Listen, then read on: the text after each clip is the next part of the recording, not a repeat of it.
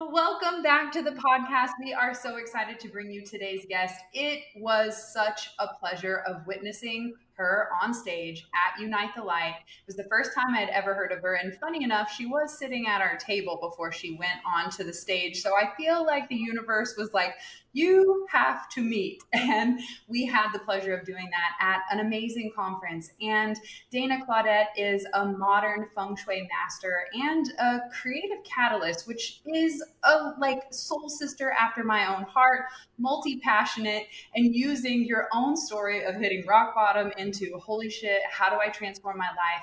And now that I have those tools, how do I help others? So your journey was so inspiring, such a mirror, and that's exactly why we wanted to have you on today's show. So thank you so much for being here. Thank you so much. It was so amazing to meet you, and I met you under the weirdest circumstances. I wasn't going to go to Unite the Light because my dog had literally passed away the day before I got on a plane, like not even a full day.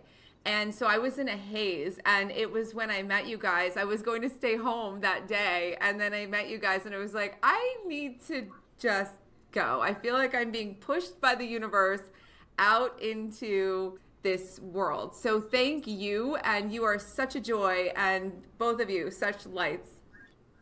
Oh my gosh, you literally glow. And that is exactly the mantra that I live by, is shining from the inside. And when I saw you on stage sharing your wisdom, it was very clear to me that the level of depth that you bring to your teaching and sharing doesn't come easy, and it's probably not for the faint of heart. So can you just take us back on a journey, because we're just getting to connect with you and know you, so I want to hear your story, like girlfriends on the phone, like what the fuck is up, how'd you get here, because I know it was a roller coaster. It was definitely I'll say, some people say you have a destiny or you have a something. It was definitely not anything that I had intended, and I could never come up with this in my head.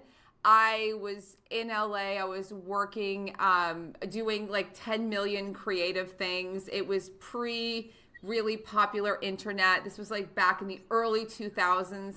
And I was working at art galleries and hosting music shows, like early internet, and doing all these different things. And I was doing so much self-help at the same time, but I wasn't doing it from a place of empowerment and growth. I was doing it because, like, deep inside from when I was a little kid, I felt different and I felt somewhat broken. And I thought that if I could just figure it out, and believe me, I figured out a lot of things. I figured out how to get out of the small town in Jersey I lived in. I figured out how to have like a pretty amazing life. I got myself like to Stanford. I got myself to all these different things. And then when I had to get out into the real world, it was like, I'm screwed. Like, I don't function here. Within confines, I can function, but what do I do? And so I just determined that everyone else was programmed a certain way and I was faulty. And so I figured if I could figure out what was broken about me, then I could finally thrive. And so I went all in. When I say, like, oftentimes you hear someone moves to Hollywood, then they wind up like at rock bottom, and you think of drugs and alcohol. It was like, no, I was like doing massive cleanses and all sorts of crazy nutritional things and mindset things and everything all day long from morning to night in the most intense way, with this drive to somehow like push myself to the limit and finally break free of all the stuff in my way. And I did break into the hospital. I broke into an autoimmune disease. I wound up with all sorts of things that weren't even talked about at that time. No one was talking about these things. And so I was like, no instruction manual, no way to figure it out. And so when I say like rock bottom, it was like no health insurance, $145,000, $6,000, $7,000 in debt, which at that time was like a crazy a lot of money. And then couple it with like no job, no clue what I was going to do. And I was sick. And the only thing I was given was like a handfuls of pills saying you have to take these for the rest of your life. And I just, in me, something was like, no. And I don't know why, because normally I'm very compliant with what people tell me, but I was like, no, no, this is not the way it's supposed to be. And so I really got back to basics, and it started with my home. And because I got in so much trouble hiring other people to help me, not because there's anything wrong with hiring people to help you, but because I was in such a self-deficiency that I was bringing people in to like tell me what to do. I was like, I'm going to figure this out myself. So I started clearing clutter and organizing. And this was, again, not in the ethos. I just knew I had to like very elementally figure things out. I got back to my spiritual practice with intensity, and step by step, I was just figuring things out. And I was going to hire someone to do Feng Shui because I'd heard about it. And it was like, nope, I'm going to just learn it. So I started learning, and I started applying things, but applying them through the lens of what was right for me, which was very different from Feng Shui, which is, most of you have heard of it. It's like, this goes here, this goes here, this is just the way it is. And I was like, no, I am not going to accept that anymore. I am going to do things and start to understand what I'm doing. And so I literally started for me, and then I started sharing it with friends and family because my life turned around so dramatically as I was organizing my environment. It was helping me to organize my mind and to stop torturing myself, if for lack of a better word. And then it just expanded, and it was all for fun. I still had jobs, a whole career. I was doing all kinds of things, and I got on Tumblr early for fun, not to start a business. Tumblr, OG. Yeah, OG Tumblr. And it blew up, and it became a big thing, and it just all was not, it wasn't like, hey, hire me. I was literally pulling people in for free, for fun, to do consultations and see if what I was doing actually worked, because I was tearing apart like a lot of the strict structure of something. And just because it worked for me doesn't mean it's going to work for you. So people were like, why don't you do this as a job? I was like, because I don't know if it works. So I tested it out for years and years and years with so many countless numbers of people for free, for fun. And then all of a sudden I was like, just pushed. It got to a place where I was like, I am wasting my time being at a job. Like, people are asking me to do this. Maybe I just have to just go and do it. And that was the start of everything. So it was definitively not something that I could have like been like, okay, I don't have a job. Let me think Feng Shui. Like, no, it was like, this is not anything that I planned. That sounds so much like my tarot journey. I'm not like, hey, I'm a professional tarot reader and I can talk to the dead. Like I know I signed up for that, but I don't think I would have signed up for it had I known that I was signing up for it. You know, there's such a beautiful story, and there's so many important pieces that I think would help so many people on their journey. One of them is that ambition is a very double-edged sword. It's very easy to get burnt out. So if you want to be in the top percentage of something, if you want to strive to be the best in anything, and you throw yourself into something, you have to deal with the stress management. The other part that's really, really big is that most of us, I wish this weren't the case, but most of us have to hit a rock bottom point to really get the idea across. For some reason, we're stubborn and bullheaded. I think it's wave 1 and 2 light workers that had to hit rock bottom, because my message is like, please don't wait till rock bottom to make a change. Your intuition has been nudging you for a long time. You've just been ignoring it. Another important part is that the intention behind everything is so important. Like you mentioned, you can do all the personal development, you can do all the self-development you want in the world, but if you feel incomplete, nothing will be able to, there's nothing that can go into that hole. It has to be something that you decide on your own. It has to be something where you feel it and say, no, I am worthy, but I want to improve. I want to get better at these little bitty things. Like there's so many beautiful lessons in your journey. And I think that's so often why we have to share what our transformation is, because other people can pick up on it and it can make their journey so much easier. That was beautiful. I mean, it's like the universe has a calling for you, and it's what taking a leap of faith looks like. And can you talk about, like, obviously your life has been this journey of intention, so it's only fitting that your program would be called the School of Intention. Can you talk about how that was created, when Spirit was nudging you, how long did you ignore it, and all, you know, all the things that went into birthing that project? I ignored it for a really long time. I knew I had a unique method. I understood that. But I think for everyone, it's, again, I have a thing. I talked about this at Unite the Light. I went to a numerologist who's very well known now, Josh Siegel. And he, at the time, was at Bodhi Tree in Los Angeles, this little psychic bookstore place that's no longer there, but it was such a gem. And he looked at me, looked at my numbers and said, like, until you can 100% guarantee that what you do works, you will not do this professionally. But once you can, it's going to be sky's the limit. And I was like, you really get it. Like, that's exactly what I'm going through. But to hear someone else say it was just like, oh, it's even in my numbers. It's like, it's what I have to do. So it was a really long time. It was bringing thousands of people, tons of clients, thousands of people into my smaller programs and working with them and getting them to a point where so many people were asking, like, I want to do this. How do I learn all of it? How do I get all the things? And I was like, no. And I just kept saying no and no and no until it was maybe 4 or 5 years, until someone cornered me at an event in San Diego and said, you told me no before, but I'm going to ask you again. Will you please teach me? And I just said yes. And I was driving home with my friend and I was like, if I'm going to teach one person, do you think I should maybe offer it to a few other people who've done some of my work? And she was like, yeah, it's probably going to be easier because one person, that's a lot of work. I was like, yeah, it is. And so I asked a few people and they were like, yeah. And I asked a few more. And then I was just like, I think this is the school. I'm going to do it. But then the process of actually taking what you do, and for anyone who does anything, the thought of having to reverse engineer the process of what you do and understand it well enough to translate it to someone else is really a trip.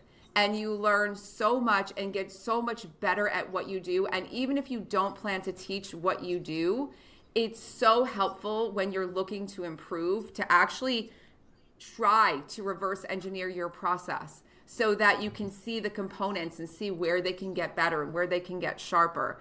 Because even the way I talk about what I do has changed since the school started, because I understand all the random intuitive things I've been doing so much more since 2018. Oh my God, like, you are speaking to the choir right now, because I literally went on that same journey of experimenting all of my self-love and empowerment practices and tools and rituals on all my hair clients while I was working in the salon. And after years and years of experimenting, pulling tarot cards and just like using them as a guinea pig, I realized that I was repeating myself over and over again, and that there were having these major results from these certain projects or rituals or different aspects, the way that they approach their mindset, or even doing forgiveness work, like diving down into inner child stuff. Like, it was not just balayage and highlights anymore. We really got into it. And that gave me the sacred space and the creative space as well to be able to come up with, like, what is the program that has helped me to transform. And that's how I birthed Shine School. So literally hearing how yours was created, and of course, resistance and all the things. It took me 2 years to create it, because like you said, you have to like reverse engineer, go back to the beginning and embody that, live that with intention. If these are the types of programs we're creating, it's not like how to quilt. Like, okay, we'll show you like a cross stitch here and then we're done. Like, and we go do whatever the hell we want. Like, this is like, you're a living testament to the work and the foundation that you put out there and the message. And reminds me of so much of where you're at in your process as a hypnotist. He's creating a certification, teaching all the step-by-step on how to do self-hypnosis, how to do it for your clients and do transforming work. And you're having to go back to the beginning. We're like, this is 30 years in. Like, yeah, but do you notice that as you sort of bring about what your own personal formula is for success, do you notice that while there are a million nuances you discover, the actual main process is very simple? Like the concepts are typically simple. Like, they're very easy. When I think about how could I teach this to somebody, I've done it so many times. There's so much different stuff, but like the basics are always the basics. And I feel like if you focus on getting really good at those, like there's so much in life that you can be a part of. And then all the experimental stuff you're going to end up doing anyways, because you're going to screw up. You're going to screw up the basics and you're going to figure out why you screwed up. You're speaking my language. It's funny because when I first opened the school, and this is a Feng Shui thing that everyone can look at in their own home. When I first started, I was like, the only way to do this is for the first part of it to be about your literal self, not even your home. And there's so much about yourself, your energy, and all of these things before we move or touch anything in a home. And people were messaging me for like a full month, like, when do we start moving furniture? And I was like, just trust the process, please, because if you don't have any sense, and this is so big, anytime I need to make a change, I come back to this.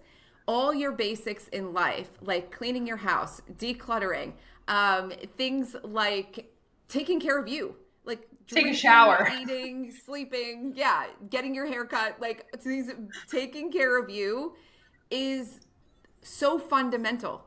And I know it's like, oh, self-care, put on your mask first. It's not even just that. It's really understanding your own energy. And I tell people it's the difference between feeling in it and feeling mentally in it. And so my job at the beginning is to move from head to your full body, and then you can be in your house. Like, then you're really here, because there are a lot of people, and myself included, you find yourself watching social media, taking in data, and the energy goes right up to your head and above your head, right? And then the higher realms of spiritual work. And then it's like, but I can't actualize anything. And it's about bringing things down, and some like simple things to do, like really paying attention to the idea of washing your floors, vacuuming, paying attention to your floors, grounding, getting into your home, touching things, even if someone cleans for you, tidying up yourself.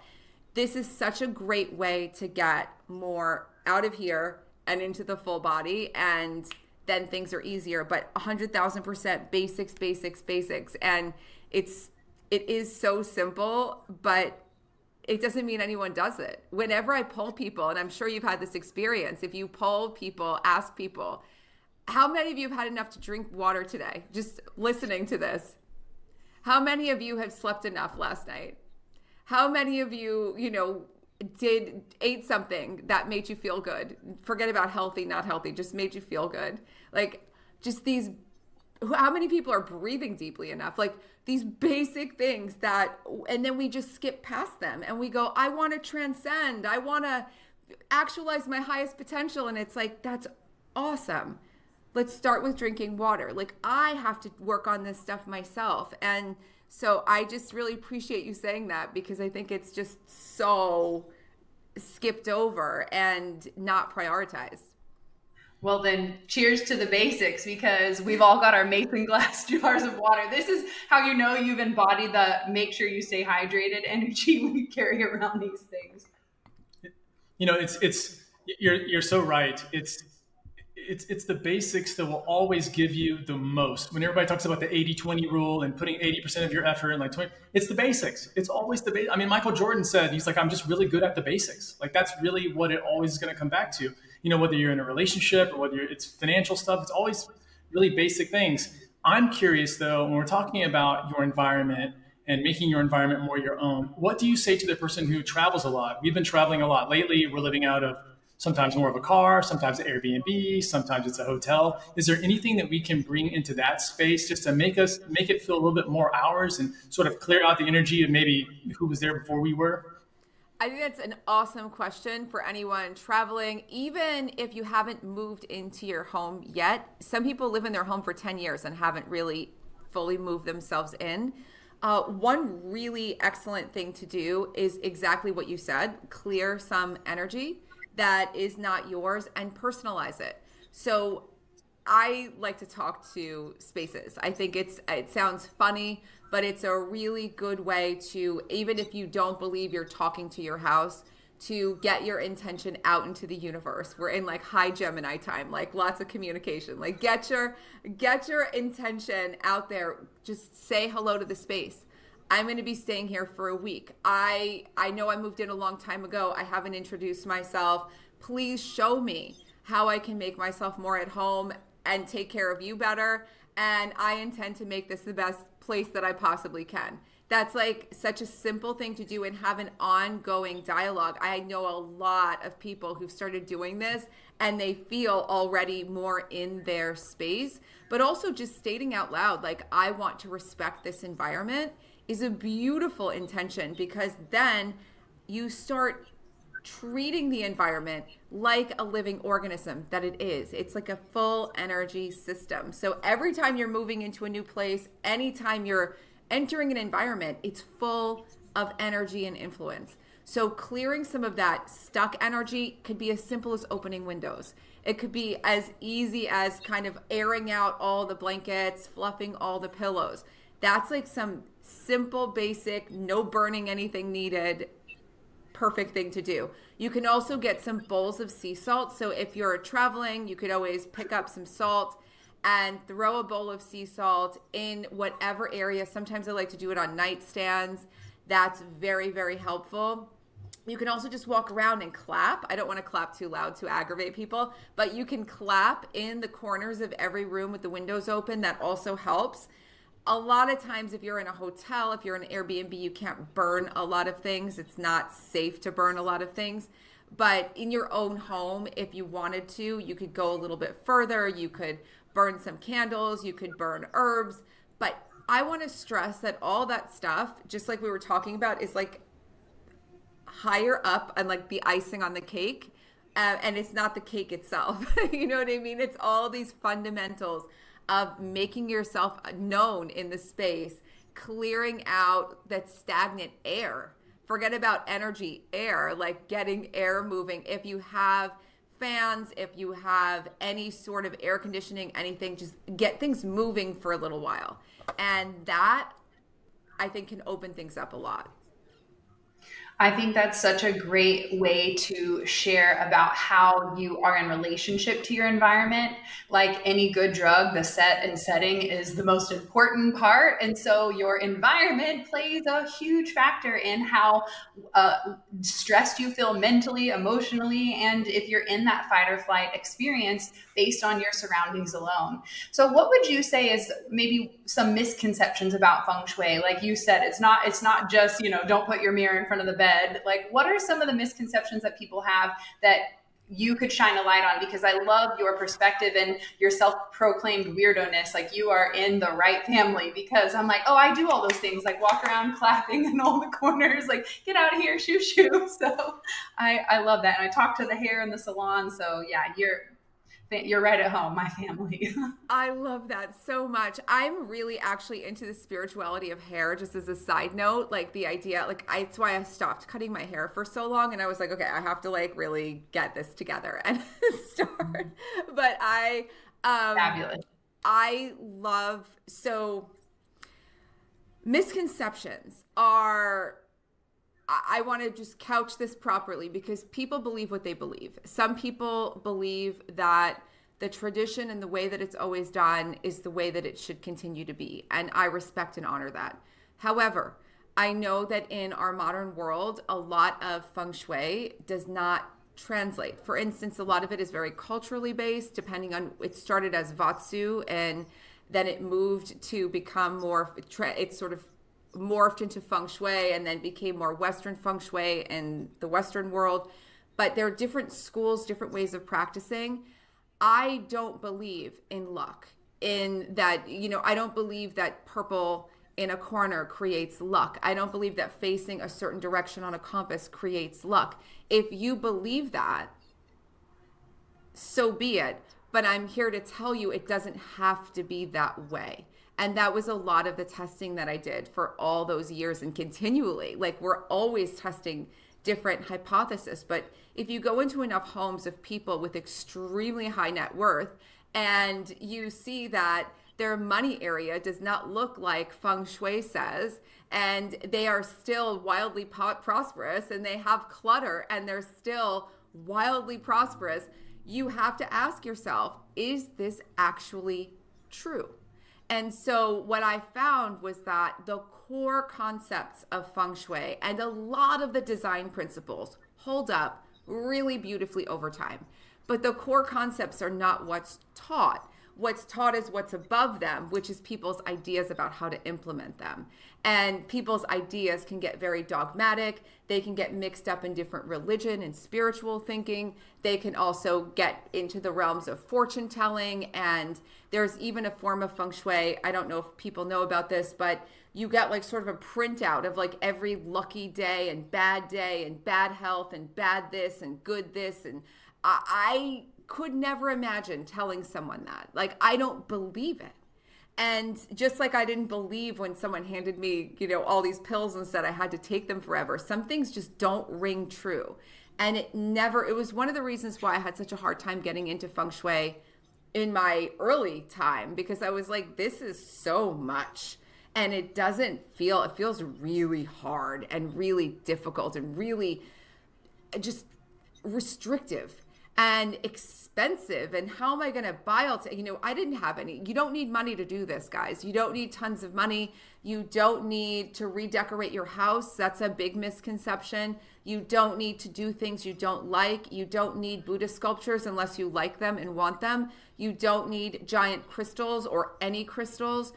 It's such, I think, that whole veneer, that whole misconception is that it has to look like a Zen minimalist space, or that you have to get rid of everything you love. You can't have extra things. You can't have creativity. You can't have any.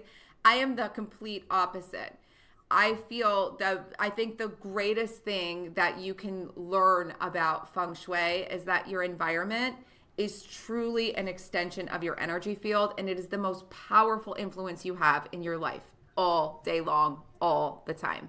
And so going back to that question about how can I personalize an environment, even just bringing some photos with you when you travel around, or just putting some photos out, or little pieces of art, crystals, things that you love, that helps you to get anchored more in the space, and adjusting things that don't really work for you if it's a temporary space. But in your home right now, like, just if for anyone listening to this, it could be as easy as just looking around and going, I'm sick of seeing this.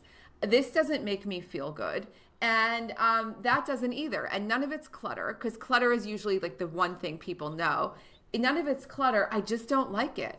I don't like where it is. I'm going to try it somewhere else. That could be the first place to begin. And it's the most powerful place, because what you're doing is starting to change that story in a profound way that your home is telling you. We talk a lot about brain rewiring your subconscious mind, changing your brain patterns.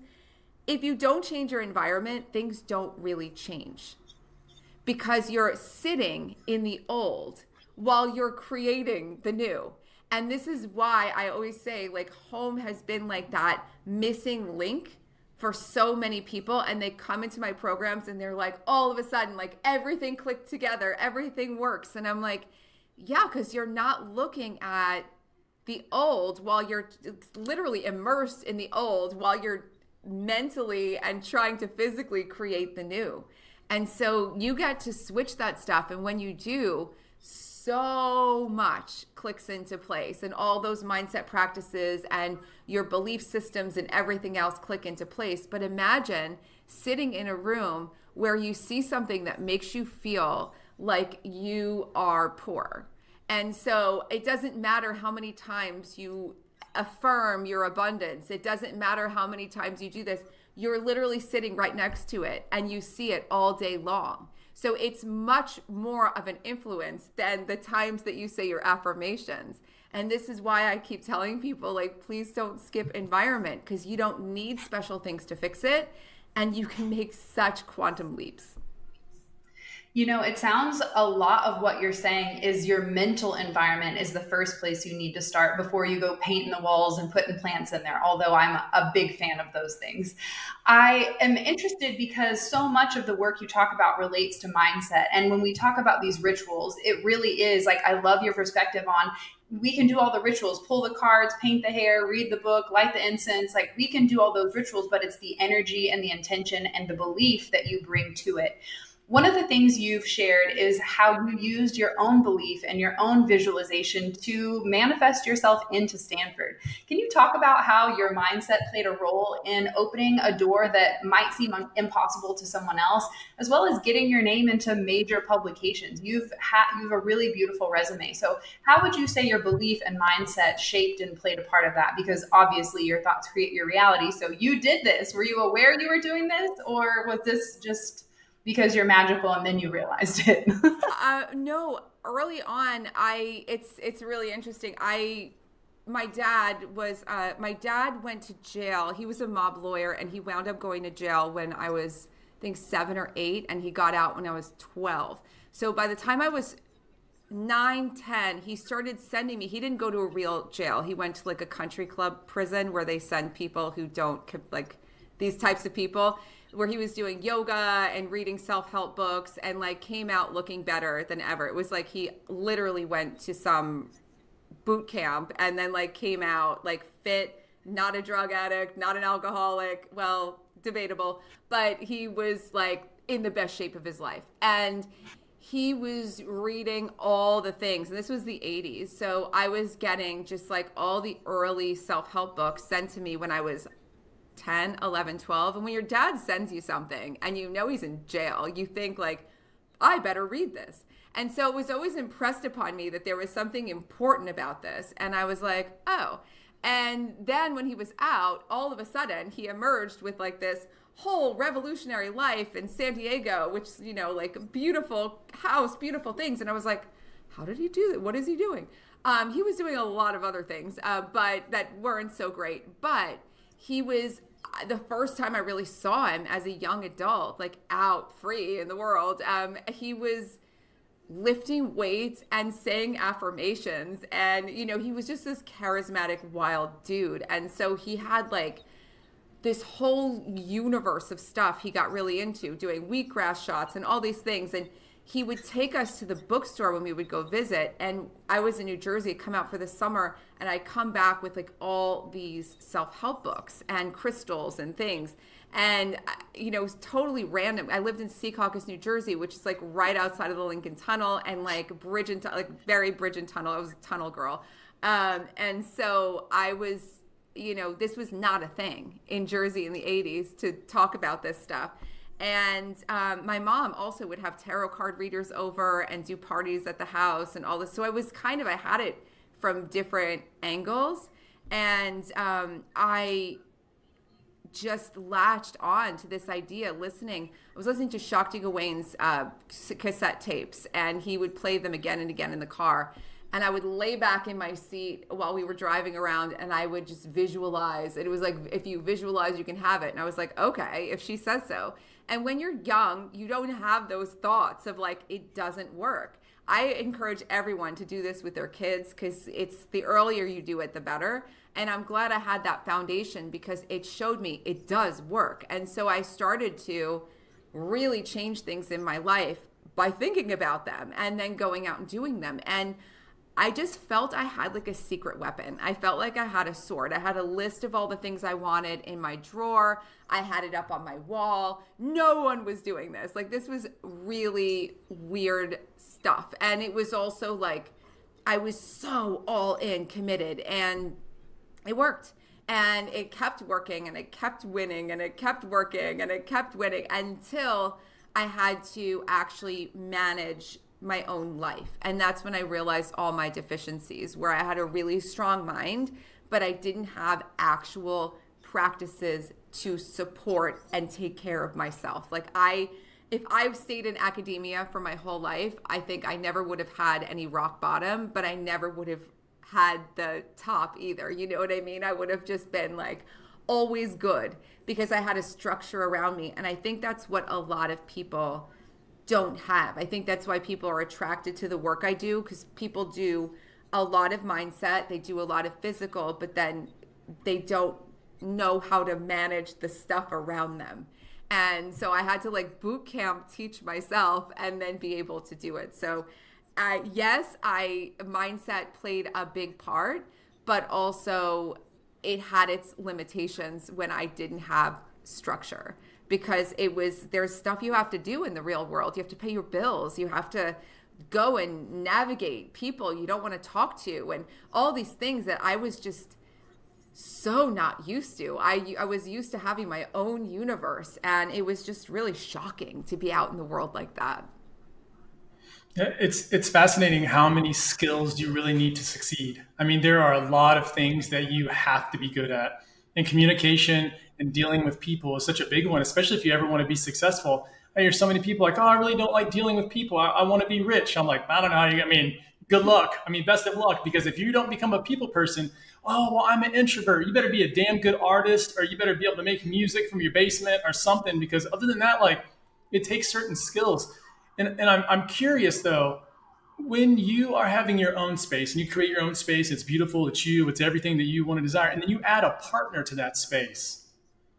How do you blend the two styles? How do you maybe accept more of what they've got going on? He's asking, how do we make not everything pink in this house, is what he's really asking you. That's awesome. I love that question. And honestly, I've been through this a lot. I have a lot of people, one person moves in with another, or people just decide independently to get a house together, and then all of a sudden it's like, what do we do?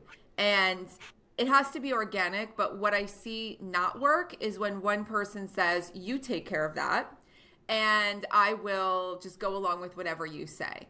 Because ultimately, over time, the person who designed the place feels like, it's my home. And the other person is like, eh. And you miss out on that deep, powerful connection, the power source of having a home, of being at home. So I really recommend blending the two styles together organically, because if two people work organically, two styles work organically, even if they're very different. And, you know, it's like yin and yang. And if people have like, they're very the same, fantastic. But if you have very different aesthetics than your partner, I'm telling you, I've seen again and again and again, even when they're so far apart, it always comes together looking great. The most important thing is that it's very easy for one partner to just defer and just say, whatever you think, I just want you to be happy, whatever you think. And I consider this to be such a tell about the communication in a relationship when I look around and I see it's just one person and they've lived together for a long time.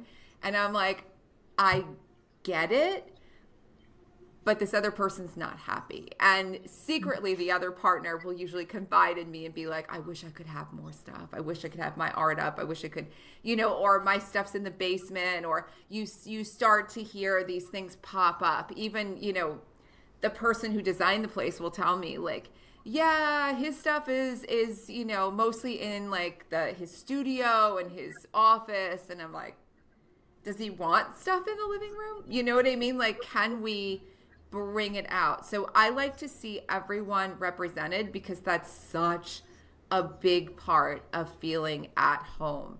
And really, when I see people who are so resistant, I start to wonder, not in a critical way, but just wonder about the dynamics of their relationship, because there's something like so profound about being like, I can be at home, but you can't. You know what I mean? Mm-hmm. So what does it say about us that you're like, I don't really want any pictures of us on the wall, and I went with 3 foot by 4 foot canvases? Yeah, I knew that when I married Britt that I was getting something extra. It wasn't like I was clueless about it. What I did in the beginning that I thought really helped, because when we would walk into stores, Britt would point at this. She said, "Oh, do you like that?"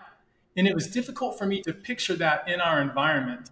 And so what I did was I got on Tumblr, just like you were saying before, because Tumblr was a thing, but it was before like Pinterest really kind of knocked it out of the park. So I would get on Tumblr and I would just send Britt photos of spaces that really spoke to me. And it's interesting because it's changed over time. Before I was into like really sleek, ultra modern type stuff. And at this point I've gotten more like, I guess, Chip and Jo messed us all up. Everyone's in the farmhouse now. But I mean, they're beautiful. They feel so homey. And at this point in my life, like the farmhouse vibe is like such a deal. But sending Britt photos really allowed us to communicate in a way, because I couldn't explain it in the same words. She's obviously very visual. She does, doing hair and stuff like that. And so I'm like you talking about such a more academic. I'm the studier. I'm like I want to like test everything out and experiment a million times. And so for me, it was so much easier to just be like, oh, this space is really beautiful. And then she asked the amazing question, what about this space is beautiful to you? Perfect. And I feel like that started giving me the right words. You know, I'm like, oh, well, I like the way that this color mixes with that color, or the positioning of things, or just how the space would probably feel if you were standing in it. And so we've gotten on the same page that way. And so Britt can go into a thing and be like, Chris is going to like that. Chris is not going to like that. He's definitely going to disagree with me. This is 100% a yes. You know, like there's so many things. And I still keep getting tassels, even though I know you don't like tassels. Tassels. I don't know what it is about tassels, but those have to go. Absolutely have to go. And there's just something to have a disagreement. Tassels are one. You know, tassels, disagreement about these little things. There's nothing wrong with that. But fundamentally, I think you guys work incredibly well together. And I think that's a beautiful way to go about setting up a space. And, you know, there are those things where, you know, I don't want pictures of us. I'm going to put giant pictures of us up. That's a beautiful thing, though. It's not, you didn't just put pictures of yourself up. You put pictures of both of you up. So to me, that is really amazing. And yes, I feel like there's always an opportunity for people to express, everyone in the house, even kids. Like I see a lot of homes that are very adult and the kids have like their room. And I'm like, give the kids at least like a seat that they can sit in, like a little chair that's their height, like something. Put some cushions on the floor, something, so that everyone feels at home. And it isn't like I have this one little space and then I have an adult house. I think that's such great advice, to make sure everyone's equally represented, because if you're all in the same roof, then you all equally deserve the same amount of space and energy that you can recharge in. So speaking of recharge, I'm kind of curious, listening to you share and talk, what does your day-to-day self-care routine look like? Is that like I wake up and start in the morning, or is this an intentional throughout the day, or like what does that look like for you? It's a really good question, and it's very intense right now. It's got intense in a good way. I've learned so much. I went through this last year, I went through this huge dental alignment, and alignment is a big thing when we're talking about home and manifesting and life and everything. And so now I am doing so much alignment for my body and like workouts I've never done and all sorts of things. So I wake up and usually almost instantly I do my Buddhist practice, which is usually anywhere from 20 minutes to an hour and a half long, depending. I'm trying to push my schedule earlier and earlier. I got into like this very big hole of staying up till 2 and getting up at like 9, which is not really great for your productivity, but it was fun for me. But I'm definitely getting up earlier, but I don't get up at 5. And this is sort of my optimal, like between 7 and 8, do my Buddhist practice and usually bounce on the trampoline that is beside me, a rebounder, for like 10 minutes. Sometimes I do affirmations while I bounce. I make a giant smoothie and take a bunch of functional nutrition. And then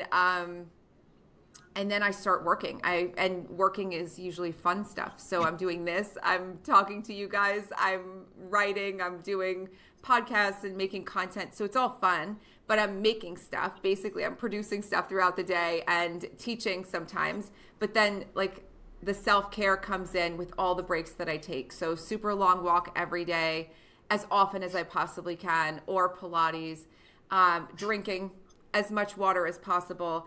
And I do castor oil wraps, which has been so incredible for aligning my body. I just love them so much. So usually at some point in the day, I'm wrapping myself in castor oil, and I have this little belt thing with Velcro that I got from Amazon.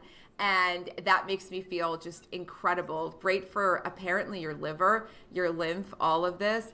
I do a lot of face and exercises and like myofascial exercises. This is part of alignment. Learning so much about my tongue posture. So I've been doing a lot of like mewing, and all of those things, which has been really helpful. And this all gets kind of woven into my day. I do the 5-minute energy routine from Donna Eden pretty much every day because I could just fit that in wherever I do it. And then I usually will do some sort of energy cleansing at home or some sort of brightening or magnetizing, whatever kind of strikes me at the moment. I have cards everywhere, and so I'll usually, your cards are the most beautiful though. Like, look at how beautiful. For those of you who are like actually able to see it, the edges of them are even epic. And so I'll usually pull a card or do something like that as well throughout the day. And then in the evening, I have like a very elaborate evening routine. So like I said, I do another long stretch of Buddhist practice and a bunch of other like fascia stuff. Like again, all this stuff about body that I didn't know or care about before. Foam rolling, more fascia work, more self-massage, reflexology. I'm learning ear seeds right now from a student in my Feng Shui school. It's really exciting. So all of that gets woven into my day. So I do a lot of different things, but ultimately I don't do anything rigorously. It all kind of falls in as it falls in. And that's what I encourage people to do. You can get I don't perfectly do everything. I don't remember to do castor oil every day. I don't remember to do everything every minute.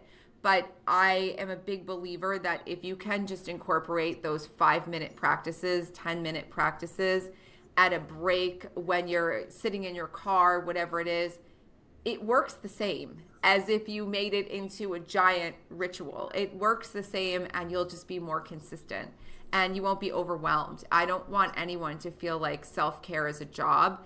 Everything that I'm doing is serving an intentional purpose. Like I said, I learned about my body alignment, my jaw alignment, my face, everything. I learned my teeth, so many things that have prompted me to have all these new rituals that I never considered before, I didn't even know about. And so I think it's really tailoring what you do to you, in my best advice I could give. And don't do what everyone else does just because it's popular. Tailor what you do to actually what you need. Visualization is always a part of every single day. It's kind of a given. I actually learned something. I don't know if you guys have ever heard of this, but I'm going to share this wild book. I wish I had it to show you guys, but it's called The Magic of Psychotronic Power.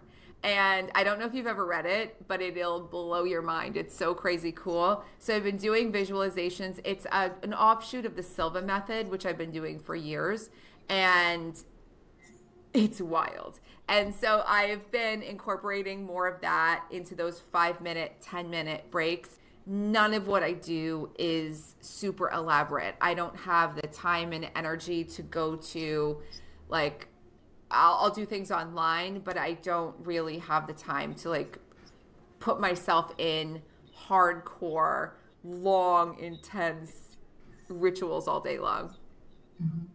Are you in love or not? Like, she literally just like described your entire day, starting with the freaking rebounder. I'm like laughing. He's on to me every day. Did you do your 10 minutes on the rebounder, babe? Have you done are you an Aquarius, by the way? Like, what is the deal? Like, I think you just met your twin. I'm so happy right now. I'm so happy.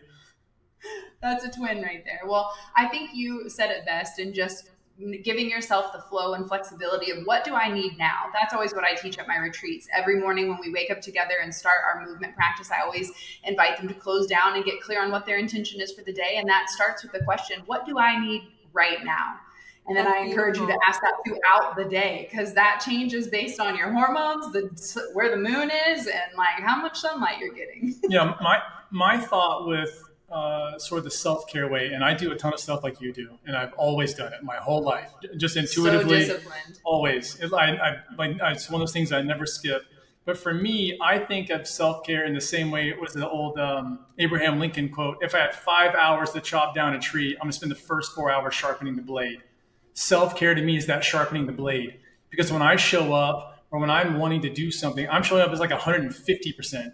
Meanwhile, the person who didn't do any self-care, while they may have worked a longer amount of hours than me, their actual work production is not very good. because they didn't sleep enough at night. They woke up and immediately caffeinated themselves. They didn't move. They got on the phone and just started looking at the phone for 5 hours. And so suddenly their day's half gone there. And I'm not doing any of those things. That's so important about what you brought up about intention, because you can control your day. You are the one deciding whether you do this in the morning or that in the morning, or you skip or you make an excuse. You control every single bit of that. And so if you want to see huge improvement in your life, besides the visualizations, which you are 1,000% correct, if you want to succeed in your life, you have to start visualizing. Like if you're not doing that, you are shooting yourself in the foot, and there's almost 0% chance you can succeed. It would have to be absolute luck for you to succeed if you're not doing some sort of like good visual. If you can't picture in your head a future where you've succeeded at whatever you want, there's no way you're going to get it. I mean, there's absolutely no way. But if you can stack on top of that some form of self-care, whether it is breathing, whether it is a little bit of yoga, whether it's something, doesn't matter. A walk in the woods, if you whistle and skip a little bit, whatever the hell it means for you, or laugh. It's anything. But if you'll start adding those couple of practices in your life. You mean the basics? The fucking basics. It's always so damn beautiful, and we're always ignoring them. The second we get on any kind of high-level call with somebody, it doesn't matter if the person's a billionaire. They get on the call, I'm asking the same simple questions. When's the last time you laughed? When's the last time you made love? When's the last time you're drinking a gallon of water a day? When's the last time you slept correctly? And like, if you're not hitting any of those things, like there's probably going to be some kind of issue. Like there's some kind of an energy depletion, a leakage that you're having where you're not doing what you should be doing. Like life should be half as hard as you're making it if you're hitting the basics correctly. I love that. Amen. That's beautiful. That really hits for me. I tell people often, don't get out of bed if you have trouble following throughout the day. Before you literally step out of bed, do something for yourself. Like you could write a list, you could speak out loud what you want. Like Brittany said, like you could start with like, what do I need? I love that. Like it's just, you don't have to make it hard. But it makes such a big difference, like you said, when you could take control of your day a little bit. One of the reasons I love space is it exteriorizes things. We get into our head and it becomes sort of circuitous. But if you start changing your environment, it's easy to manage. Like you don't have to guess. You're like, I definitely don't like where that is. I could definitely change that. And as you start changing, it kind of opens doors for you to make bigger changes in your brain as well. And your energy and everything. So, yeah, you guys are amazing. I love you. Yeah, and you're the greatest couple. Like, I love the whole dynamic between you. Thank you so much. You really are such a bright light. And I hope that my Feng Shui card in the Shine from the Inside Oracle passes your test. Let's see. I'm going to see what we can take away. Can I pick a card for what we can all take away what an from honor. Today? And I'm just so excited because I feel like you are a catalyst for me, definitely. Brittany, I'm telling you, like, changed my day and changed my outlook on things. And so here we go. So thankful. Pick one. Get back to nature and reconnect to your hippie roots. I love that. It's so true. That's such a great card for us as the weirdos that didn't fit into the Muggle world. You know, it's really, we're coming into a time just meeting you at Unite the Light and hearing that you almost didn't show up for a very solid reason, but still the universe had you show up to be in the right place, to connect you with the right community so that we could do this together, so that we don't have to hide behind closed doors. We can truly shine from the inside and not be afraid to let our wisdom be seen, heard, and speak the truth so that we can actually create the transformation that we chose here to come, you know, like why we came here, to create that, the real change really, and the transformation from within and then as a collective. So with that in mind, I would love to know, like, if you had one last message and you could leave it on a billboard, what would your message be? Nothing's that serious. I love that. I love that. That's so good. And coming from someone who made everything serious for so long, and then realized, you know, with many, we'll say, like, brushes with the other realms, you know, I have very big health scares and big things that I've talked about and everything else. At the end of the day, nothing's that serious. Like, you don't like me? Okay. Like, I love to talk about it and work it out, but like if you just are a hater online, I don't care. I really don't care about a lot of things. And that created a lot of freedom. I want to be the best person I can, but like nothing is that serious. Nothing's worth stressing about so much. And some things are just inevitable. And so I think if there was more levity, it would be so much easier to get more done. When everyone's so panicked about so many things and have like they go to like the worst, I would go to the worst possible case scenario that almost never happens. And so, yeah, nothing's that serious. You might as well have a lot of fun doing all this stuff. I love that so much. And that I feel like that lends to the last question. And what does living an elevated life mean to you? Being yourself, like for real, like unadulterated, and having the courage to do that these days, because someone is not going to like it. Someone, you know, there's this only so much middle way. You just really being yourself is so elevating. You could see it in people's eyes. And I don't care what people believe in. You could believe in anything you want. When I see like a deep, heartfelt conviction from people to what they believe in, even if it's radically different from anything I think, I am so completely like yes to them. I don't have to say yes to their idea, but there's a beauty in the fact that we're all different and we can all be really self-expressed. And when we are, it's just like, oh, yes. And that's like the point, that is the point of the work that I do. I always tell people it's about actualizing your highest self. Your home is just one big model that you can work on to change, but it's all about that, like being more you, not being somebody else. I love it. And that's why we sat at the same table together, because clearly we were meant to live this elevated life together. Dana, thank you so much for all your wisdom. Where can our followers find more of this magic from you?